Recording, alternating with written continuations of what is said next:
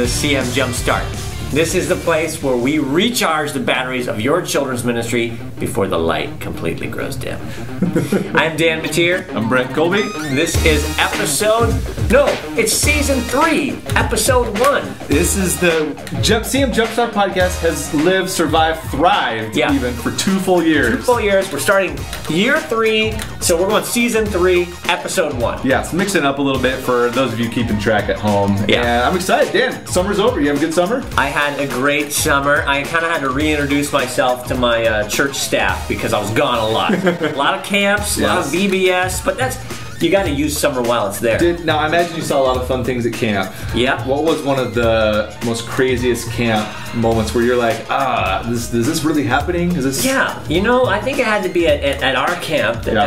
As the pudding was being launched out of the t-shirt cannon with salad and ketchup and gummy frogs toward my face. I think that was the craziest thing.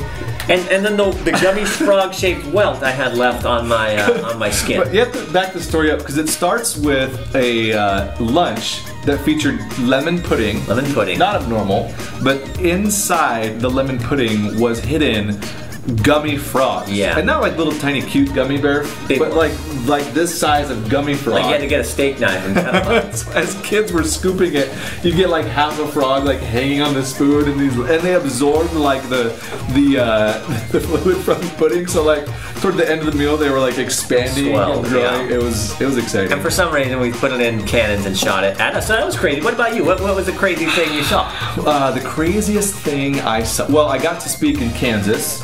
And there was a proper like Kansas storm rolled in on our camp to the degree where everyone said, "Everybody inside! Get inside!" Yeah, so that was like my first tornado warning. And everything's so flat out there, like you hear it's so flat in Kansas. It is. It's flat in Kansas. Yeah. Where everyone could stand on the porch and literally like point to, there's the storm coming in, and you could just see it coming at you because there's nothing obscuring your view of what might be the end of your life. I had a similar experience in Minnesota. Why do they even go to camp in the Midwest? It's dangerous. Yeah. Well, anyway. So it was a fun summer, and like you, had a bunch of camps and had a great time. But I'm ready for the fall. This is my favorite time. When I get outside in the morning and the ground is wet because it's been raining all night. Yeah. I love that smell, and it's quite. Even when I'm sitting down just watching it rain, I love it. It's beautiful. Well, you live in the right place then. I do. We get that a lot. Yeah. You did some reading this summer though, right? I did. Okay, so one book I wanted to highlight a little bit. It's an incredible book. It's called Leading on Empty by Wayne Cordero. Have you read this by any chance? I've read some Wayne Cordero, but never this. And I hand that to you. In fact, I wrote a little review on it. I'm just going to pull it up because it kind of shows a cover of the thing here real quick on the telly behind us. So here's where I wrote the review, and it should be right here. So, Leading on Empty, subtitled Refilling Your Tank and Renewing Your Passion. This book was excellent. In fact, it's one of those books that's written specifically to pastors and just gives a bunch of warnings about burnout and being exhausted and what it would take to renew your passion for the ministry. And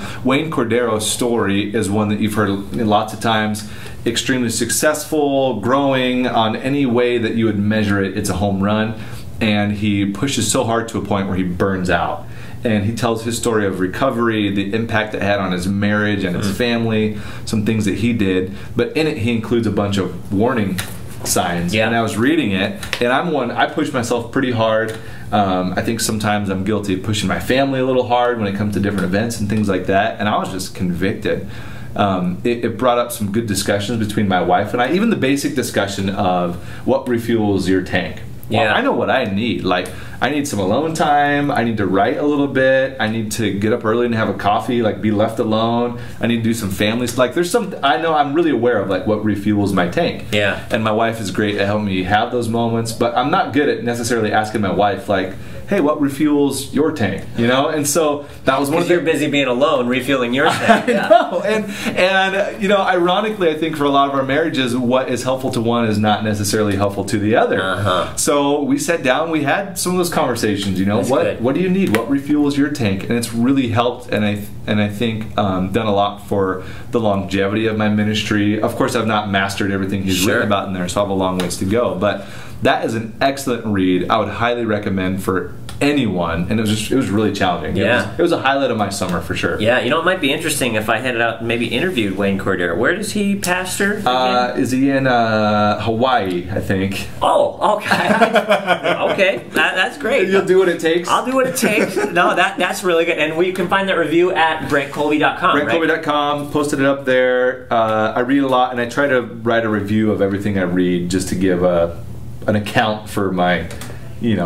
myself in that way. Something to market. That's great. Yeah.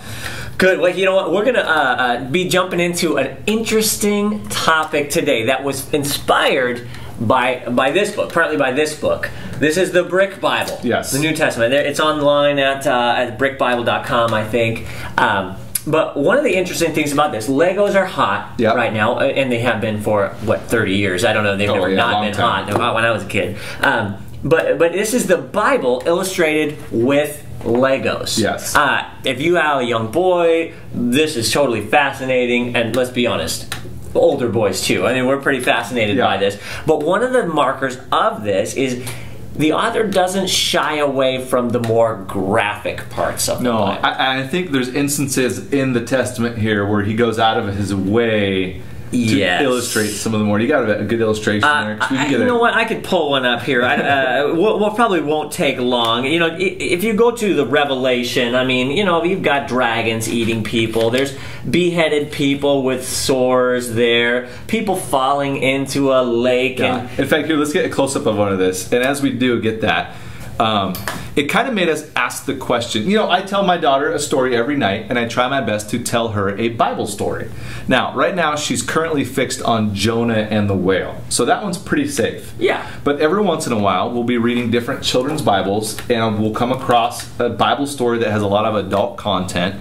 And fortunately, it will censor the content. Yeah. But it's not uncommon to find myself in a situation where I'm telling a Bible story and I realize, like, I have to really censor this story for my audience. Yeah. And I don't know how I always feel about that when I'm not telling the whole Bible story, but I'm still trying to get the big idea across. Right. And you're editing the Bible. Yeah, and I'm pretty sure that's not a good thing in a general sense. The other part of this, and I think this is where it comes up even more, we as children's leaders, we want our kids to read the Bible. We want them to own a Bible, to pore over it, to read it, ideally read the whole Bible, right? Right. But admittedly, there's parts of the Bible that are not necessarily age appropriate by all standards. So the question is the Bible too graphic for kids? So Dan, I have a question for you. Yeah. Is the Bible too graphic for kids? Well, I think on one hand, we would find ourselves saying, the Bible is God's Word. Every word of the Bible is important, and every word of the Bible is useful for training and teaching and guidance. But I know I have edited the Bible myself in this way. Every week for my kids at church, I write or have somebody help me write out some passages that the kids can read. And the idea is to give them bite-sized chunks so that they don't have to open up this huge book and figure out where to read. They can just follow along. It also leads into where we're teaching on Sunday. But part of that job is going through, skimming the passage to make sure there's not sexual content, extreme violence, incest, adultery, words that may be uncomfortable for parents to talk about with their kids. We edit the Bible. Yeah, we do. And I remember at some point of my young adulthood, I discovered Song of Solomon. Yeah. And that was like the most fun thing to do, was read out loud these inappropriate passages in youth group because they were hilarious to any young teenage boy. And it was in the Bible. In fact, I have a family member who firmly believes that if any word is in the Bible, it's okay to just use at will. King James included. King James, well, that's the version to use if you have that philosophy. It granted a certain latitude for this unnamed person to use words that otherwise might not be appropriate in normal conversation or life as a Christian man or woman, whoever this person might be. And so it kind of begs the question again, like, is the Bible like? And so let's say this. Obviously, there's stuff that's not appropriate for kids. They're not developmentally ready for it, emotionally, etc. So do we skip over it or do we censor it? Or do we, even in some instances, exploit the content for our own kind of novelty factor? Well, here's an interesting perspective, and we talked about this Bible when we reviewed kids' Bibles a few months ago. Yeah. This is the NIV Bible for boys. Yes. And what they do, the strategy they do is they take gross out stories and highlight them. Yeah. And say, here's a gross part. King Eglon's was so fat that Ehud's sword was swallowed up. What they're trying to do here is they know 8 to 10-year-old boys thrive on this stuff. Yeah. So where you might go, well, this is too violent, they say, no, read this part, because they know if they can trigger the interest of a boy, he'll read the Bible. Well, and for me, when I tell Bible stories to young boys, that 8 to 10-year-old group, I don't shy away from that stuff. If there's a war and a battle, I talk about the weapons and the fighting. You know, I don't go into gory detail, but I do make sure to mention some of that stuff because I know it's going to capture their imagination. Yeah. And they're going to pay attention in a way that they might glaze over and really not appreciate, for example, what Joshua and Caleb did as they led the Israelites through the Promised Land, conquering territories, or as King David defeated and fought enemies. They don't, there's intrigue and politics and all this sort of stuff that is extremely popular, but often kind of maybe understated in the scripture. And I want to, in this example, make the point of stating it. I don't know. I mean, it's just kind of an interesting balance. Yeah, and even going back to this, we might take the strategy, okay, you know what, we might not agree or would have put all these things in, but if a kid reads through this thing, they're reading real scripture. I mean, this is from the Bible, words from the Bible. Yeah. And they have gross, gory pictures with them. Some of them are sexualized pictures or things like that. And you have to draw the line somewhere. But the point is, they're reading the Bible. Yeah. And I think the question there is, we're not manipulating, right? No. God put this stuff in the Bible for a reason. The reason is it's real life. It relates to us. Right. It's maybe even you could say interesting to us. Yeah. It's again going back to the idea of this. These are a series of stories. I think we can present a gospel that is like clip art gospel, right? Here's the 10 very quaint Bible verses you need to know. Yeah. Not quaint. That diminishes them. They're not quaint. They're just very self-contained, very snapshot images, and boom, boom, boom. You have the whole picture. Here's Jesus as a baby. Click a picture. Here's Jesus as the teacher, the Messiah. Take a picture. Jesus on the cross. Jesus. And then you have the early church. You can take like 10 snapshots and get the whole picture. Yeah. But what you miss out on is the story, the narrative. Yeah. And I think if you do that to like the New Testament, for example, I think the Old Testament loses significance in the fact that there's this like major narrative that's being carried on from Genesis 1:1 all the way through the end of Revelation. Yeah, yeah. Do you ever hear the Tim Hawkins comedy routine where he talks about how popular it is to decorate your nursery with Noah's Ark? And really the story of Noah's Ark is the story where 99% of the world was died in a tragic flood, right? They leave out the screaming people, but they don't paint that on the wall, the drowning.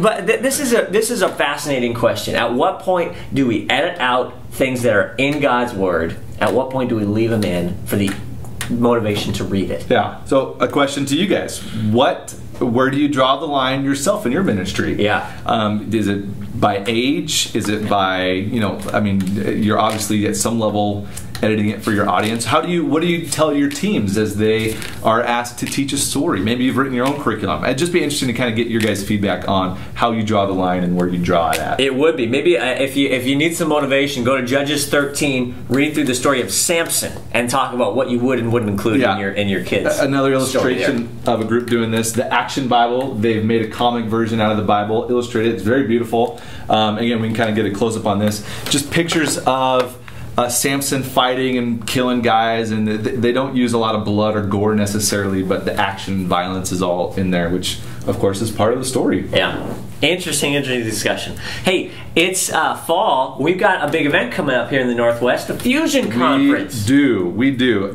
What is the Fusion Conference? Fusion Conference is a conference of leaders, a leadership conference here, hosted this year in Renton in the Seattle area. Yep. And it brings together children's ministry leaders, church ministry leaders from all denominations and backgrounds, just for learning together, growing together, and inspiration. It is, totally. So if you're, you got to check it out. Go to nwministry.com. You can see there, if you go to ministry Ministries Children. Down on the bottom is our Fusion tab, and it has just a description of what the event is. This year, we're doing a couple things different this year for the conference. And again, if you've never been, it is so well worth it. We are this year, we have a discount for, we have like a group rate, because we really want people to come as a team. Now, this event's been going on for, I don't know, close to 10 years now, but in its origin, it was really a retreat for pastors to go to. It was a smaller group of children's pastors. It was a venue for them to relax, kind of get a break, just be together and be encouraged. But as children's ministries in the Northwest has grown, the event has kind of grown and transitioned to more of a training venue. Yeah. And with that change comes the importance of people bringing their teams, even to the point of where we want students, we want young people in high school to come. Now, Thursday night, Friday, Saturday makes it difficult for a lot of high schoolers to be a part of. But regardless of that, we are so compelled to engage this kind of next generation of leaders. We've set a very minimal price for the event. So for 25 bucks, we want students to come out and be a part of it. And that includes full access to the whole event.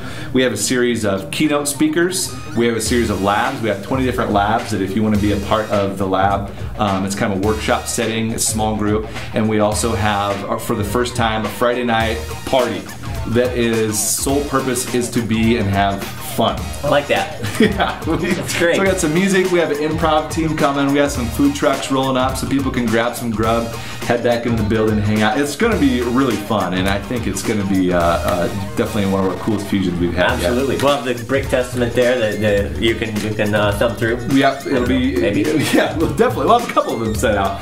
And even this year, we're doing something. Even another thing we're trying a little different.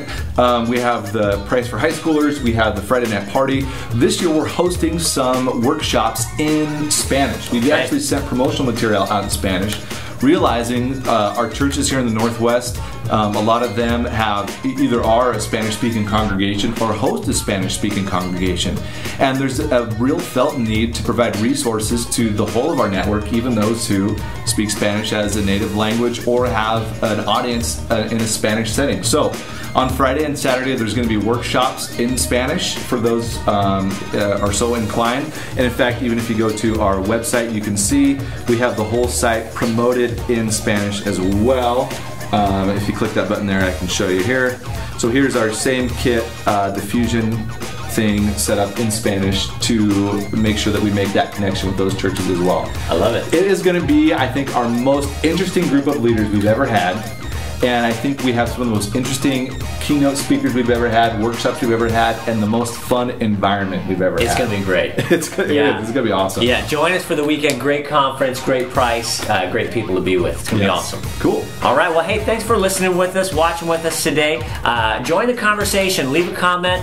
Send us an email at cmjumpstart@gmail.com. We'd love to hear from you, and we'll see you soon. See you soon. And remember, you can check out all of this episode and previous episodes at our YouTube page showing up here. If you just go to youtube.com, type in CM Jumpstart, you'll see all the episodes going down. I think we're getting close to 30 different videos on there, so it's a great tool for you to just check out yourself or content to share with your team and pass some cool questions to everybody as well.